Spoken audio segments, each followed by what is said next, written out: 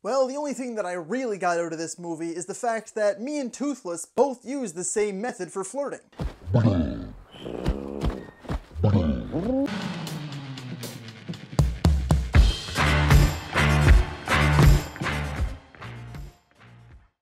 Hello ladies and gentlemen and movie lovers of all kind, and welcome back to another new release review. And for today, we will be covering How to Train Your Dragon: The Hidden World. The story this time around goes, once their group discovers that there is another Night Fury, they find themselves in a race against time to find the Hidden World, where the dragons originally came from before they themselves are found by a hired dragon killer. So we can kick off with the obvious positives, and that is that this movie, its animation, top notch. My god, they got better and better as they went. You go from the first one to this one. Absolutely astonishing how far they've come in this short few years. Actually, come to think about it, it's almost been a decade since the original, which is insane to me. Regardless, the animation has never been better than here. Everything from little stubbles of facial hair on the characters, to freckles, to little details in the grass and the trees, and the colors in this movie. Wow. And next is the cast, and the voice work in this movie. Again, a top-notch team comes back. It's all your returning favorites, except for TJ Miller for obvious reasons. Just look it up, I don't got time to explain. An absolutely wonderful cast, and they give it their all once again. They breathe so much life into this series with their natural humor and their charisma, and their chemistry is almost unmatched. Next is something from this movie that really actually quite surprised me, and that is the fact that the dragons are given so much more personality than they had before. Like, I know the obvious dragons, like Toothless especially, had a ton of personality in the last two movies, but almost every dragon gets a ton of personality in this one, and that is because we spent a lot of alone time with the dragons. There's no words, there's no subtitles, it's just these dragons in the way they make their noises, and the way they move, and they dance, and they have these kind of different methods of communication. It's absolutely stunning to watch, and it's something that we desperately needed, and it shows. And next is the villain. No, wait, no, they actually had a good villain in this one. I mean, the first one we just had a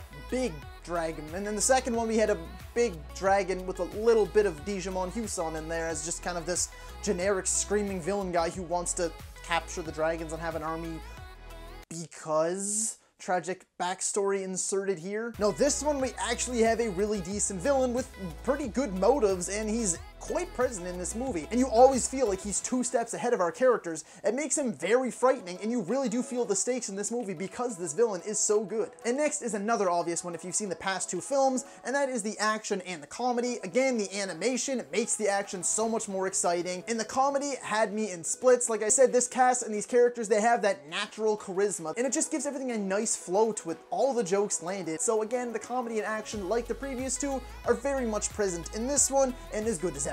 Second to last here is the relationships in this movie. Of course, the other 2 movies had a ton of heart in them, but I feel like there's this extra little bit in this one because you have that dynamic and that relationship between Hiccup and Astrid, Hiccup and his mother, Hiccup and Toothless, Hiccup and his father, because you get some flashbacks and such in there. Then you have these other relationships like everyone else and their dragons. You get a much deeper dive into all of these characters' relationships, and it gives this movie such a big heart, and it's something I absolutely admired about this movie. And lastly is the fact that this is the most beautiful ending that this series could have ever have gotten. Please, Hollywood, do not give us another How to Train Your Dragon. Let it end here because it couldn't have ended any better. I'm serious. It's beautiful. It almost brought a tear to my eye multiple times. It's quite possibly the best ending to an animated trilogy I've ever seen. Now, sadly, although I was just praising the last little bit of this movie, there are negatives like any other movie. The first one here is kind of nitpicky, but I feel like it